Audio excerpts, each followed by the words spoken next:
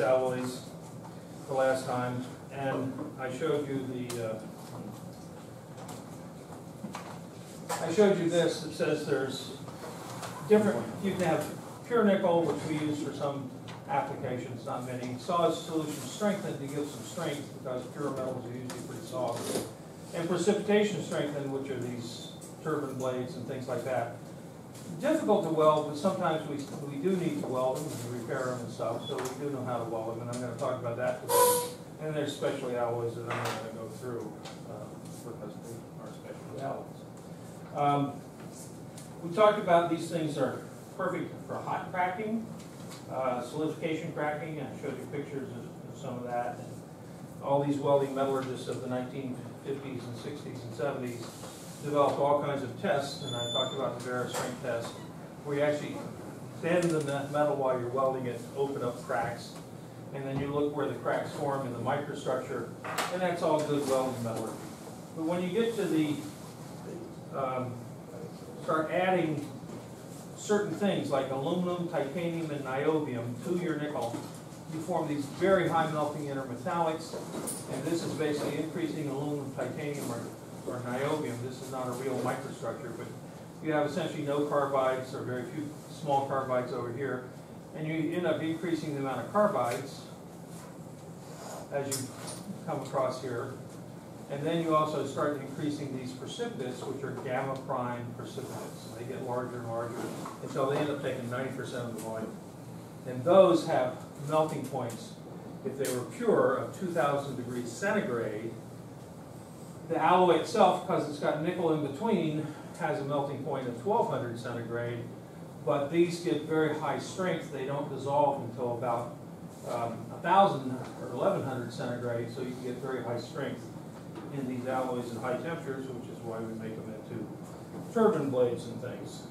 Did I tell you what the value of 50 degrees Fahrenheit is in the operating temperature of an engine? It saves the commercial air. All the commercial carriers, people from Boeing. If you can increase the operating temperature of that engine by 50 degrees Fahrenheit, you'll save $2 billion a year in fuel costs for all the commercial airlines. So that's one of the reasons that we spend so much money on these super alloys.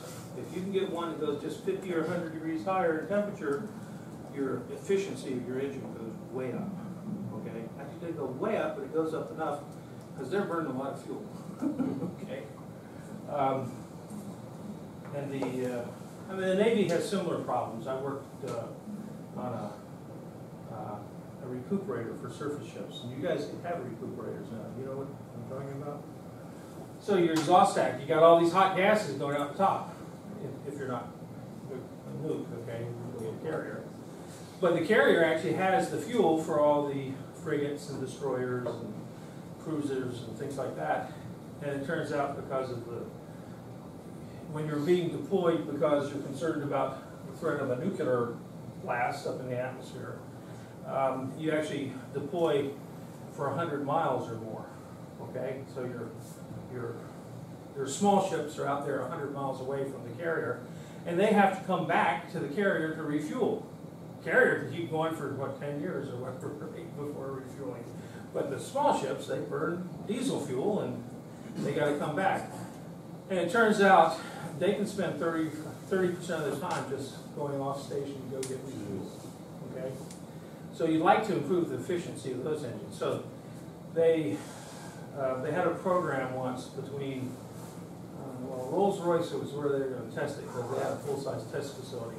So they built something, a heat exchanger about the size of this room, that was going to take the hot gases coming out of the engine and preheat the air coming in. This is not when you're going at full speed, but 90% of the time you're not at full speed, okay? You're saving fuel by running lower, and your efficiency is low. If you could preheat the air coming in to combust it, you could save like 30 or 40% of your fuel. So they wanted to have a recuperator, which is just a big heat exchanger between your exhaust gases and your incoming air that you're going to burn in your engines, okay? So they, I guess your engines now are turbines. So you don't use pistons anymore. They do that on the gas turbines. They do that. They've done it on the gas turbines for, yes. This is primarily for the turbines. The pistons have other problems. But the class diesel do that. What was it called? Diesel turbocharged, or what was it? Yeah. Well, scavenge that heat off. so they had this $1 billion program, or I don't remember how big it was, and it was with, I can't remember what aerospace company. Oh, it was Garrett turbines. So they designed this recuperator in Southern California. They built it, sent it to England to test it, because they had a test facility to test something. They had a land-based turbine test facility that, I mean, you couldn't just test it with a little jet engine. Okay, this has to be a big turbine. Okay, so Rolls-Royce had this. So this joint program, it was supposed to last for 100,000 hours. I estimated it lasted for 100 seconds.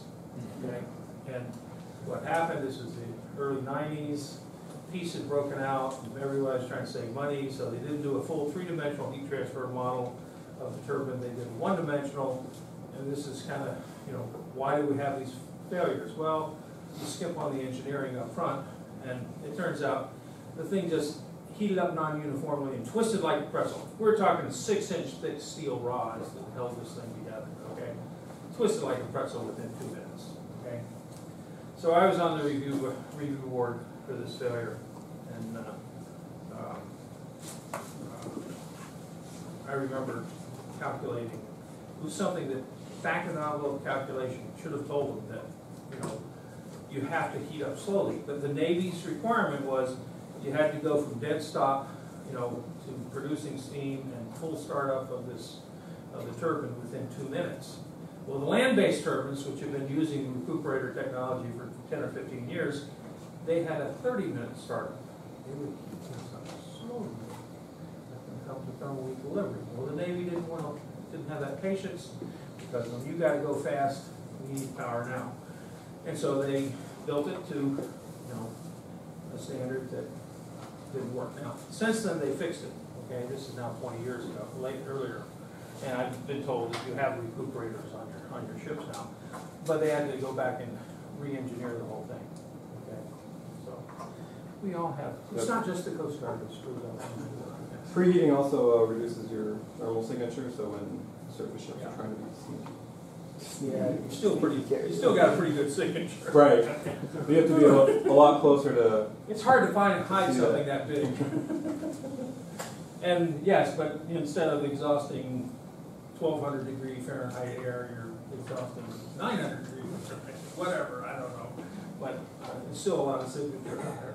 So any high technology country that can't find, you know, a big piece of steel out in the middle of the ocean emitting hot gases, really, you don't have to worry about fighting them.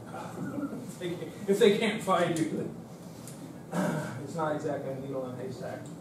Okay, so if we look at these precipitation-hardened aluminum nickel alloys, they have traditionally, the gamma prime phase was traditionally aluminum, but then a guy, well, I know his son, who's a metallurgist out in California, Larry Eiselstein. But Larry Eiselstein's dad in the 1950s in Huntington, West Virginia, invented Inconel 718. All the ones before that were some of these other alloys up here that were turbine alloys. And they were really considered almost impossible to weld. It's just difficult, but very difficult. You may have to preheat these things to 1,600 degrees Fahrenheit. Okay, talk about an oven. Okay, you basically do this, it all has to be automated and everything else to weld these types of alloys. But they do weld them in certain cases because the parts are so valuable you can't afford not to try to recoup it by weld repair. But Eiselstein found if you replace some of the aluminum with titanium, it's much easier to weld. And he developed Inconel 718. Inconel 718 is almost like 304 stainless steel today for nickel-based superalloys. Not for the turbine blades, but for the disc or the compressor parts of the engine. Things that have to go to, well, steel sort of poop out at like 900 degrees centigrade or 800 degrees centigrade. You need to go to 1,800 Fahrenheit to 1,000 centigrade or above. You need to get to some of the nickel-based alloys. And Inconel 718 is the workhorse, probably 40, 50, 60% by weight They have whole conferences just talking about inking in that one alloy on nickel-based superalloys, because it is the workhorse alloy. And there's all kinds of variants on it, okay, to make it more machinable, when you don't need quite the temperature capability, various things. But that is the workhorse nickel-based superalloy. Not for the turbine blades. The turbine blades tend to be V1900 and IN International Nickel 100. This is MARM 200 as a cast super cobalt-based alloys, I remember. It may not be cobalt-based, but Martin Marietta. Astroloy, I think, is a General Electric trade name. Renee is certainly a General Electric trade name. Inconel is International Nickel again. But anyway, the companies all kind of put their little trademarks on it. And usually, these things are pretty well protected by patents for 20 years, which is good for the companies to develop them, because you're not going to sell 1 million tons of these alloys, okay?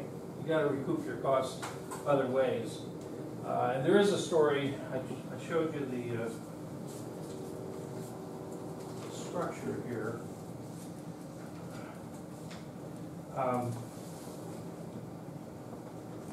In fact, there was a General Electric alloy called GTD 111, and it had this kind of very blocky, squarish gamma prime precipitates, and it was a composition that was overlapped by lots of other things. General Electric developed it in the 1980s and early 1980s, and they couldn't get a patent on composition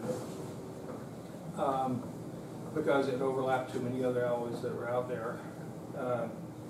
And they did apply for a patent on heat treatment. And the patent office kept denying it. In the late 1990s, when other people had decided this is a good alloy for land-based turbines, and they had started using it because it didn't have a patent protection, and had incorporated it into their engine design, all of a sudden, 18 years after General Electric had announced this alloy, and other people had adopted it, the patent office grants the patent. General Electric had been fighting it, trying to pursue it for 18 years, and finally the patent office agrees, issues the patent, and everybody out there who's using the alloy has now got to pay royalties to General Electric. Well, it turns out if you buy something and pay full cost for, or pay cost, you buy it on the open market, you essentially are buying patent rights to use that product. Not that alloy, but that particular turbine blade or whatever it is, right? That's part of the price. That's the monopoly price that you paid. Well, it turns out when I worked at the Naval Air Rework Facility, the overhaul time on a TF-30 turbofan engine was 500 hours. It didn't work for very long before they had to come back for complete rebuilding. Well, today, on a commercial engine, that was a military engine, and I don't know what the overhaul time is on a military engine right now. I haven't been that close to the repair side of things in the last 4 years. But on a commercial engine, it's 30,000 hours. Okay? 30,000 hours is just, if you were running 24 hours a day, would be, and you are nearly that on a land-based turbine, which is generating electricity or something, is 3 or 4 years. So, and what happens to this structure metallurgically is we get something called coarsening. You like these things to be very small, very square, but over time they coarsen and they become somewhat rounded and they become larger, maybe 3 or 4 or 5 times larger. And that's just the thing, trying to go to a more equilibrium thermodynamic structure. And the question is, could one of these utilities go to a repair company? At the time I was working for Chromalloy as a consultant. Could they go and refurbish this blade? Now these blades have, I showed you, the internal cooling passages and things like that. So how can you do that? What type of heat treatment can you give it without it turning into a pretzel? Well, it turns out there is something called hot isostatic pressing that was developed in the 1950s, and it's actually used more and more extensively. But you can take a casting, for example, Harley-Davidson aluminum cylinder heads for their engines, which are a critical component. Why are they a critical component? Because you're sitting right on top of it and it blows up and you get split in two. Okay? But it's an aluminum casting. If you take a pressure vessel, this could be a pretty good sized pressure vessel, and you basically, I'm going to show one that I can talk about. It has end caps that are just screwed in. So it's just a big cylinder, and one of these vessels blew up right up here in North Andover. Broke the whole thing in brittle fracture into 70 pieces, an average of 5 tons each. And the initial fracture, this was 17 inches thick up here. It was actually tapered towards the center, and it was 10 or 11 inches thick where the crack started. And they sent a 15-ton piece a quarter-mile away. Wow. Which some of the neighbors in Andover were not so pleased with. No one, it didn't land on anybody. Now the guy was operating it at 2 a.m. in the morning, because these things, it's a pretty expensive vessel, and you operate them fairly continuously. You put in a batch, take out a batch, but you don't shut it down. It takes 24 hours to heat up and cool down. So you kind of run a batch a day.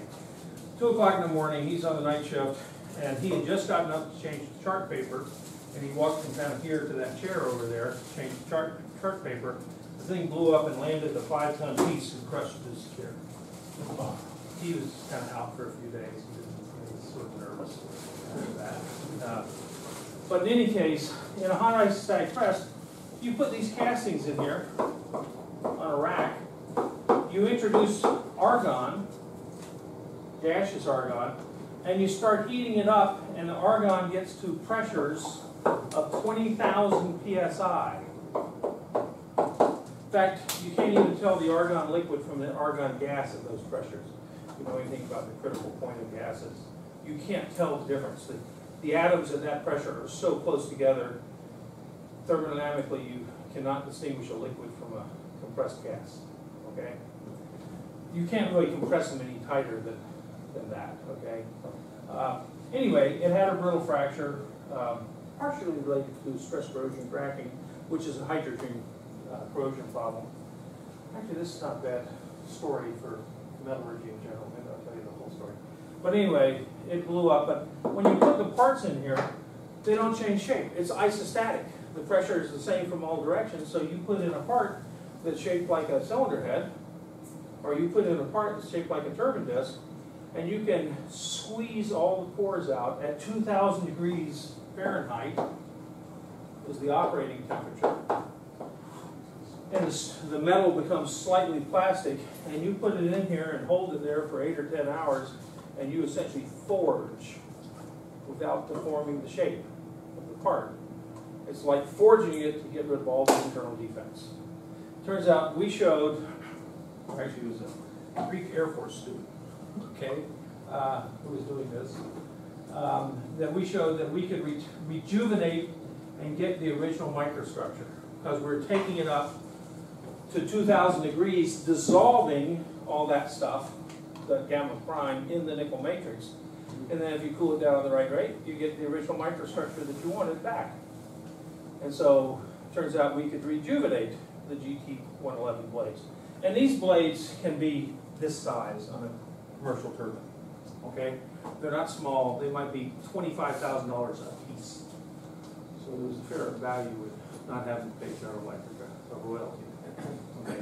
And you get another 30,000 hours, which is 4 or 5 years. And eventually that patent runs out. Okay? But this actually may be in some of my other talks, but this is not a bad one to tie together metallurgy.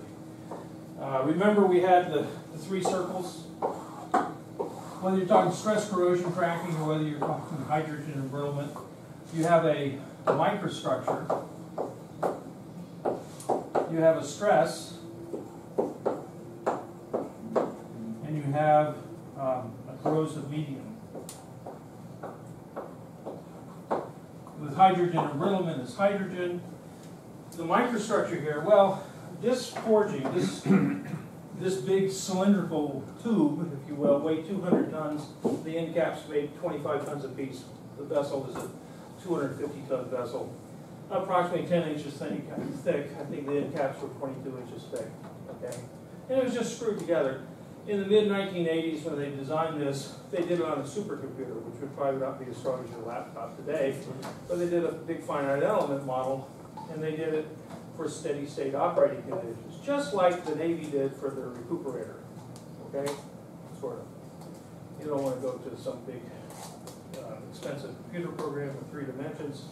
And they certainly didn't do transient startups, just like they didn't get the recuperator transient startup of heating correct. So I got a call. I remember this was the late 90s. I was a department head. I remember being in that office when this happened. And I go up there 2 days afterwards, and I mean, they just, the building had been blown apart like it had been a hurricane. You know, just had the structural steel remaining in all the walls, you know, had been blown out. And you can see the Harley-Davidson pistons sitting on racks, you know, ready to be heat treated and stuff. And other components sitting in the building. And it turns out, Travelers Insurance had hired me to help with the analysis, and John McNicky, head of Travelers Research Lab, and I were the first 2 in the basket that went down into the pit where this thing had blown apart. And to look at it. But I remember coming back and telling our administrative officer, I went in and said, Joe, beware of the transient thermal stresses. Because I just done some back of the envelope calculations that basically said, fracture mechanics said that, well, first of all, the outside in a general normal operating condition should be in compression. I mean, everything else is in tension, but it's hot on the inside, it should be compressive on the outside. Except in the transient condition, it's like the residual stresses during welding, the stresses flip. And so it turns out, let me show the real sidewall was tapered like this. So here's the center line over here. And this is where the crack started, stress concentration, right? And then they had the threaded caps in here. And this was 17 inches thick, this was only 11 inches thick. So it was the thinnest part, it was also a stress concentration. And if you start thinking about it, it occurred after 30 minutes, okay, when they were starting up. Or maybe it was 2 hours, I don't remember. I could go back and calculate it. Because I did the calculation by a technique that you'll learn in the other things, where you take complex heat flow equations and reduce it down to the Einstein equation. I already told you that the distance that something travels is the square root of alpha t, where alpha is the thermal diffusivity. Thermal diffusivity of steel, I know, I've been using it for years, is 1/10 of a centimeter squared per second. I know what the thickness of this was. I plugged in, and lo and behold, the time was about 75% of the heat up time. Okay, they were in the transient region still, and then I started just thinking about how the stresses should be patterned in here. They had tensile stresses here. They had never analyzed the transient condition. They had analyzed the inside surface for tensile stresses in steady state operation, but they never analyzed the outside surface where you would get tensile stresses on startup. So I came back and said, Joe, beware of the transient thermal stresses. I knew it was transient thermal stresses contributed to this. Well, later on we found out, well, the steel wasn't quite up to spec. Okay? When I already talked to you about renormalizing of the plate of the LNG vessels and how Bethlehem had an average of like 20.5 foot-pounds, okay? And they would take the very best plate and cut it up and make all their test plates out of that. Well, when you make a big forging like this, you can't go cutting pieces out of a big piece of steel like this. So they take up what they call a prolongation, and the forging actually has a little end on it that you're supposed to cut out and make all your test specimens so you know what the properties of the steel are. Okay? Well, Japan Steel Works had done that. Okay? They've taken their prolongation and they measured the fracture toughness as a Sharpie. It's not exactly fracture toughness, but it's a surrogate for fracture toughness. And it flunked. So you're allowed an extra heat treatment. You can put it back in and heat treat it, except you have no prolongation to cut off for testing. So they just put a chunk of steel in with the furnace, a smaller piece, you know, maybe something like this, rather than something that, like this, you know, weigh 200 tons. And they put it in the furnace, and believe it or not, the smaller pieces cool at a faster rate than the great big 200-ton piece.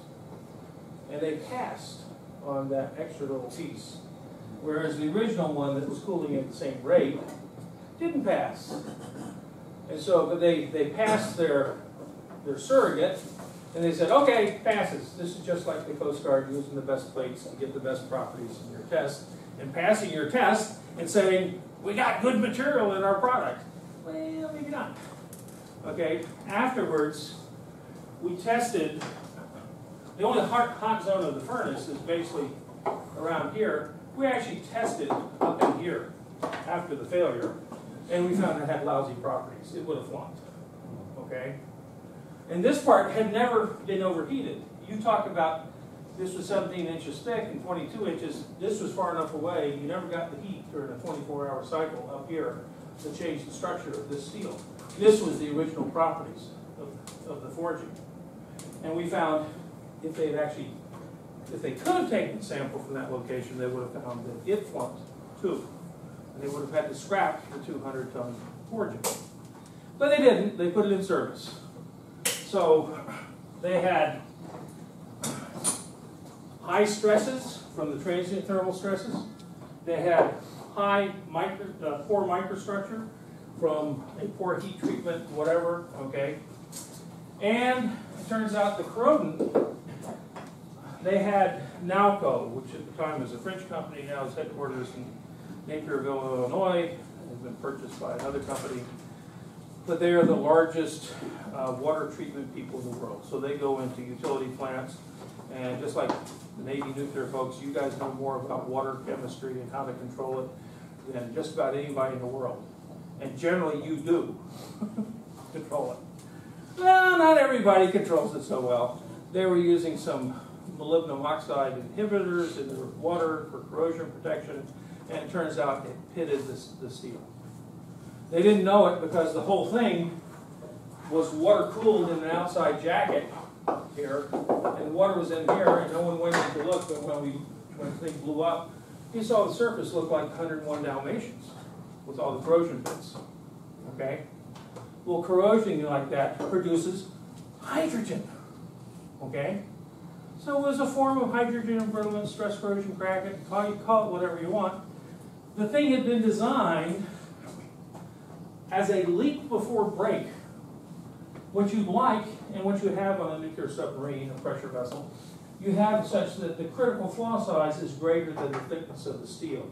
So if you get a crack and it starts to grow, you will see a leak before the thing explodes.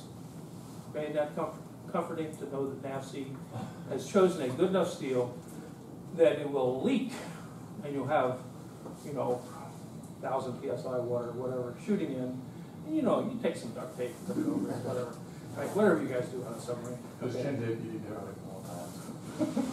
Or you go closer to the surface. The pressure goes down. Okay. But if you have a wall leak on the pressure vessel, you want to design it as a leak before break. And I did a rough calculation. If this thing had the proper fracture toughness, like they thought they were getting, and it, even with the transient thermal stresses, it should have leaked before it broke. In fact, when we actually got that 16-ton piece and found the original crack site, the critical flaw size was half an inch, not 11 inches. Okay? Because the hydrogen had reduced the fracture toughness.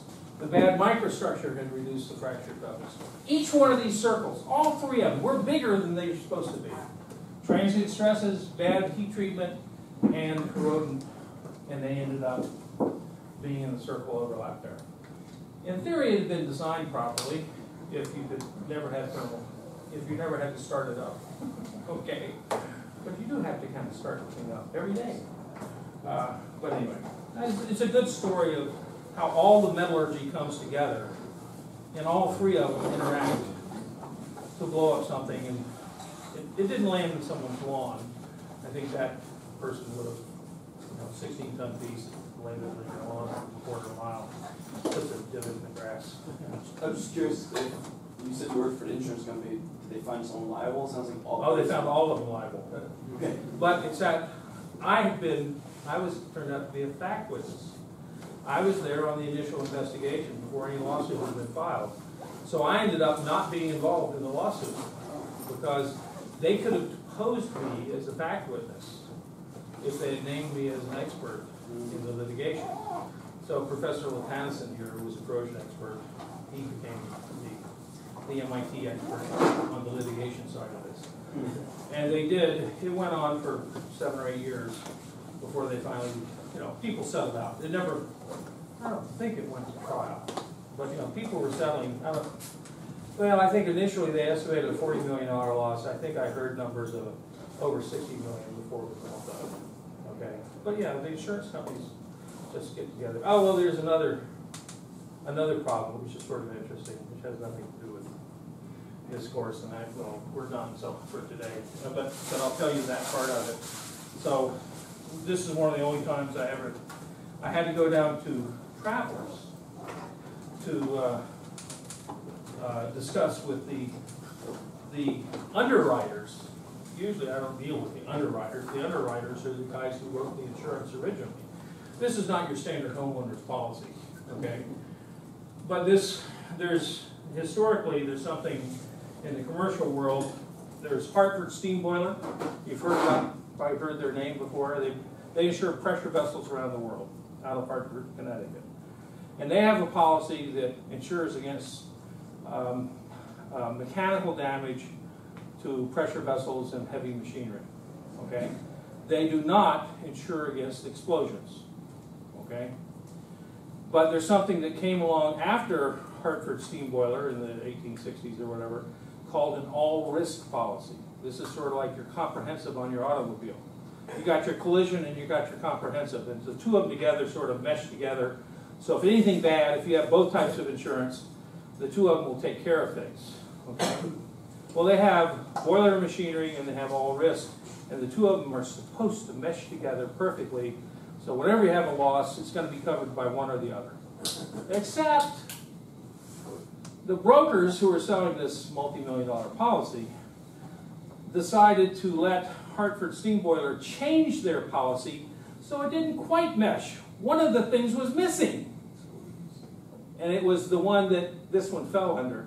So we went down to meet with the Travelers underwriter, and he says, I'm sitting in this meeting with all these other business people, and I was supposed to answer any technical questions. And there weren't really that many technical questions, but they basically pointed out that technically, according to the policy, there was no insurance company for the company. Because Hartford had unilaterally changed their policy, and the broker who sold it didn't notice the change, and they were going to put the brokerage company, which is a multi-million-dollar financial firm, on multi-billion-dollar financial firm, on notice for effectively selling a contract that didn't include complete coverage. Okay? So anyway, I don't know what happened with that. I won't name on video, I won't name the name of the big financial company that was potentially on the hook, but they did send a letter to the chairman of the board and president of that big company saying, oh, by the way, you may be liable because you let Hartford rewrite their policy and excluded this one area that had traditionally been covered. But to Travelers, I'll say something good about Travelers. The head underwriter at Travelers says, it doesn't matter, we are going to pay for this loss, and so the company will be made whole, and we'll find out with Hartford and the big financial broker later. Okay? It wasn't the company's fault that this broker screwed up. Okay? And so what happened to that? I mean, I was out of it because I was a fact witness. I'd been in the hole, I was one of the first two people in the hole.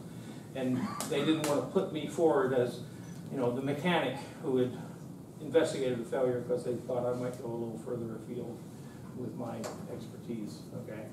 And they didn't want to tell the other side what all the theories were. So I got a couple of days consulting out of it, probably got a week's consulting out of it. But I didn't finish it, and I can't tell you all the story. But it's a good story from the metallurgy point of view. It's also a good story from the business point of view. Make sure you know what's in your insurance policy and what's excluded. Okay? So we got two presentations tomorrow, and we will start aluminum. We did finish nickel today, or, yeah.